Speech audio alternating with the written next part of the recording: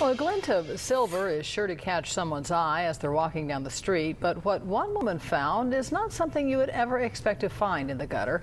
Near the corner of Woodrow and Oildale Drive, this little silver urn was found in the street. Not knowing it contained ashes, the woman who found it showed it to her friend, Kathy Ash, and said she planned to keep it. But then Ash recognized what the urn contained and said it was vital to find who it belonged to. So first she turned to social media, then she turned to 23 ABC. It might be someone's pet. Who knows? You know what I mean?